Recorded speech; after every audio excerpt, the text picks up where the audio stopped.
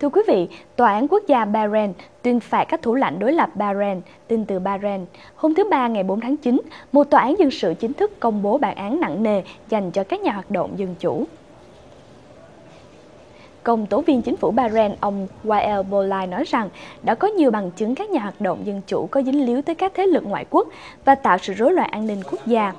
Tòa án chính phủ đã tuyên án dành cho nhà đấu tranh Abdul Wahab Hossein Ahmed tù chung thân với tội danh phá hoại nền an ninh quốc gia, âm mưu lật đổ chính phủ và có các hoạt động dính líu tới các thế lực ngoại quốc.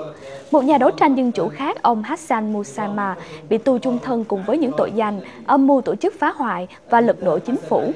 Luật sư biện hộ đang gửi đơn khiếu nại tới tối cao pháp viện và muốn mở lại hồ sơ xét xử. Hội ân xá nhân quyền quốc tế đã bày tỏ sự bất bình trước các bản án dành cho các nhà đấu tranh dân chủ Bahrain.